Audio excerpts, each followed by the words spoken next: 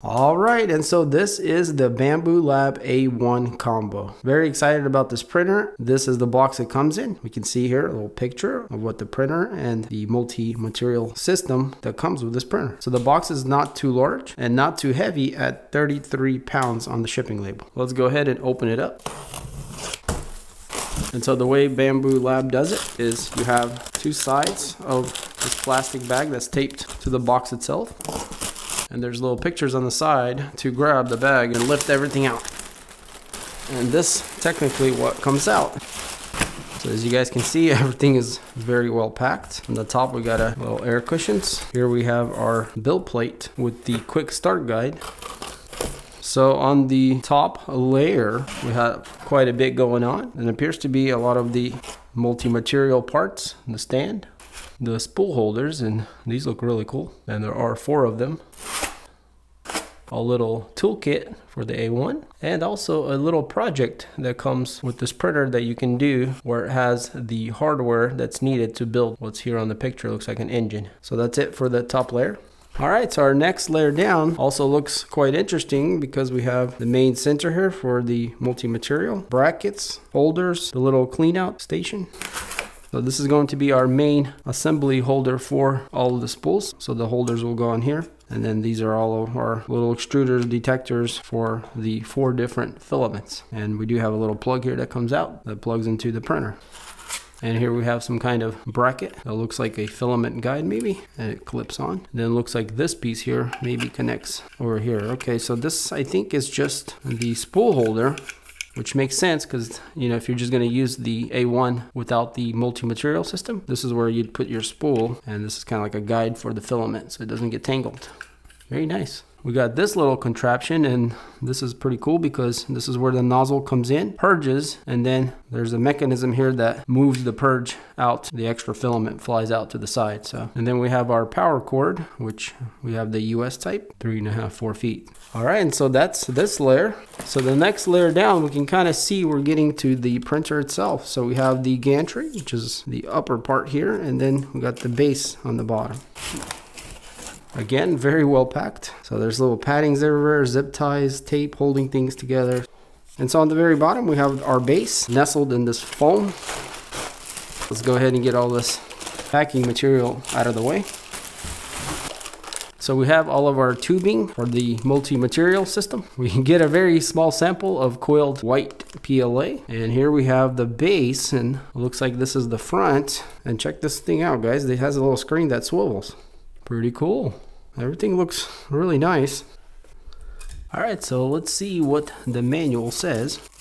We do get some more stuff in here. Safety guidelines. This one's for the 3D printer. This one's for the AMS light. And then we got the warranty card. So this is what our manual looks like. It's a kind of a small booklet, but very nicely presented. Everything that's included, everything inside the accessory box. Here shows us how to install the build plate and then putting the printer together. Yeah, I guess we need to go ahead and see what we have in here. And it appears that it's everything that we need to put the printer together. So it has a little baggie here. It says for the base, more baggies with labels. And you guys can kind of see what kind of tools we get. A few Allen wrenches here. Another nozzle cleaner, little rubbery thing. And that's actually here on the back of the bed. This looks like an extra one. We also get a little clean out needle and a couple of tubes. One of them is a lubricant oil and the other one is grease. And also there is a blade included, which is for the scraper that you print out and then put the blade together. And that's the baggie where it says for the scraper. And below that, you guys can see we get a couple extra cutters, and these are going to be the filament cutters here. Basically shears for the filament. And then we got this little spinny thing that probably goes somewhere. Yeah, very nicely presented. Only thing is this is not like a carrying case or anything. It's just a plastic holder, which is still nice to have. All right, so let's go ahead and cut all these zip ties, and you're going to need something to cut the ties with. There are quite a few of them. And again, I really like the attention to detail. We got little plastic wraps around the aluminum plus foam pads everywhere. And yeah, again, the attention to detail is quite incredible.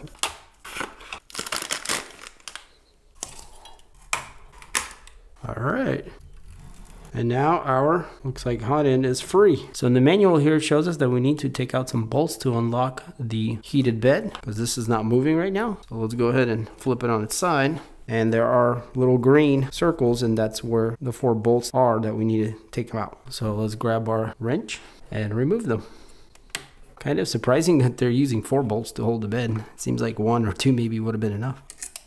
All right, that's all 4. And now our bed should move back and forth. So this is gonna actually sit, you can kind of see here a T opening right on top of here. And here we have a little picture that kind of shows how it goes in on an angle and then down. And they also say to orientate the screen vertically or fold it in. And we probably should have done that before we unzipped everything according to the manual, but I don't think it's gonna matter too much, but you can do however you want. So yeah, simply the base will just sit right over here. Let's go ahead and fold the screen.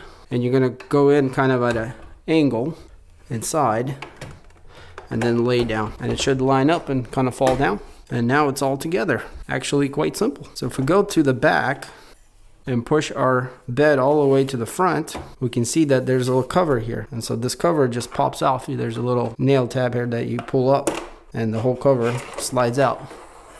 And that exposes all of our mounting points that we need. Basically everything that's in the green circle is where a bolt will go in. And pushing the bed this way reveals a couple more here too. And here we have a picture of removing the cover and then showing us where all the bolts go in, the little circles, very simple, and then pushing it the other way for 2 more. And then we're gonna reinstall the cover back on. So here we have a baggie that says for the base housing, and there are quite a few of them. And we're simply just gonna install them everywhere where there's a green circle. So this is definitely gonna take a little bit of time, but not too bad. Make sure you get them in there snugly, as it does have some resistance, but then when you go to the end, you can feel that it doesn't go more. So yeah, they made it very simple where it's quite logical. Green circles means bolt, and the bolts are all the same. Actually, maybe you guys can see better here from the back. And while we're under here, you guys can see the kind of rails that the bed rolls on. Well, I guess it's one large rail. All right, so I put a bolt in every little green circle, and we got 3 bolts left. So 1 is extra because the other 2 go on the front, and we're gonna have to move the build plate to the very back. And you guys can maybe see here we have the 2 green circles. So yeah, pretty simple. And you know, this is gonna be the bulk of the assembly, is just putting these bolts in. And while we're under here, we can see we got a pretty thick belt, much thicker than usual, and it is very nicely tightened, so we don't have to worry about that. So for the next part, we're gonna move the plate back to the very front, grab our cover, and install it back in. And it just clips on, and that's it. We are done with connecting the upper portion to the base. So for the next part, they want us to put the printer on the edge of the table like that, so we can access the bottom to connect the bracket and all the cables. So we're literally just going to lay the printer on its back here with the front pointing up. Just like that, and actually holds just fine. But yeah, here we can see how everything lined up. We do have a plug here taped that we'll need to plug in, and also the other plug here that comes from the upper portion that needs to be also clipped in. So you guys can see this little flap there. This is where this wire is going to go through. There is also a USB Type-C that plugs in under here. And then there is also a little bolt that holds everything together right there. And so the way this thing is going to go on is it's going to literally go into these holes, the little tabs. And then we're going to slide it up to plug in the USB Type-C. And then we're going to run the wires and plug them all in. So yeah, if you guys can see that, we're literally just going in there. And when it falls in, then we can go up. And you guys can see the USB Type-C plugged in. Now we can go ahead and secure it with the bolt. So that's not going anywhere. Let's go ahead and run this plug here. I'm gonna feed it here through this groove and then around to this section here. And so they all have little stickers on them, color coded. So this is yellow, green, and white. And the plugs are color coded also. Again, they made it very simple. So let's just go ahead and plug everything in. So we got the green there for the X motor, the white one for the camera. And then this one here that travels from the bottom is the X motor. That's the, I guess, orange, maybe not yellow. Here we can kind of adjust the length if we need to. Making sure everything is nice and tidy. So make sure you get your cable in the groove really well before you try to lock this little door in. So once everything's good, we can click it on and everything is secured. Pretty incredible how much detail and thought went through everything, even putting these cables on. All right, so that was easy enough. Now we can flip it back around. All right, so for the next part, we're gonna go to this side, specifically right here, and we're gonna install the purge wiper, which does have 1 bolt, and it's specific in its own bag, and this is the wiper. So with the metal part where it says keep clear, it's gonna go to the front like this, and it's literally going to slide in from the back. And there's a bolt that will go from the bottom up, just this one here. So yeah, pretty straightforward and not hard to install at all.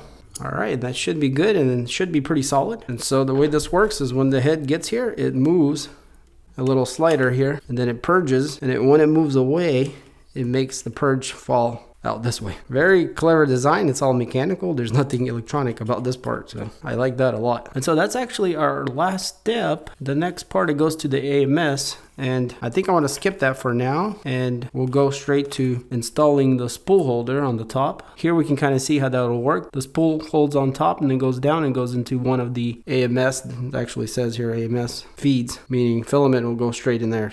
And so this is our spool holder. It's all plastic, but feels pretty good. We do have a little clip here, some foam pads inside, and so it's gonna just clip here on top. So we're just gonna kind of center up this piece where the spool sits itself, and then it just goes over the channel and then locks in the back, and that's how it's held. So the spool will go here, then the filament will fold to this little guide, and then down into the hot end extruder, which has this AMS here. So we're just gonna feed it through any of the 4 holes. Yeah, simple as that. We're pretty much done. So let's go ahead and install our PEI sheet, which is textured on both sides. Very nice, so you can use either side. And it does say here it's for PLA, ABS, and PETG, flexible sheet. And we'll also need to remove this film.